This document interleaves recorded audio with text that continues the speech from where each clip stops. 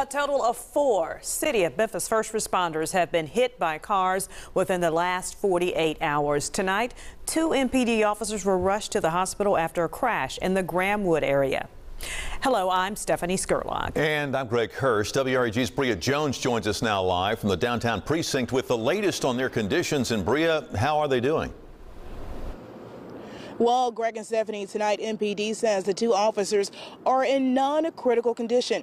Witnesses tell us a driver was speeding in the northeast part of town when the crash happened. Memphis police on the scene of yet another crash involving public safety employees within 2 days. This time, 2 MPD officers taken to the hospital in non-critical condition after a SUV collides with a squad car on North Graham. Kay Montague was passing by when it happened. Blam! MPD says 1 person was detained at the scene. I saw this lady come like speeding like she was running from somebody. This has to stop. The crash comes on the heels of 2 incidents involving emergency response vehicles. Early Sunday morning, 2 Memphis firefighters were injured after being hit by a car while working a crash on I-240. That driver is now facing charges.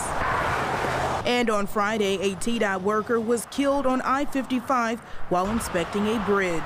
Fire Chief Gina Sweat is now calling for stricter penalties for drivers who don't heed the state's move-over law. It's ridiculous that they do not respect emergency vehicles. I need to say something to the Memphis.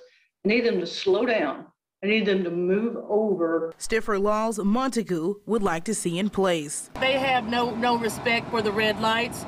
They have no respect for the siren. Until something changes where people can actually get some common courtesy and decency, nothing's going to change.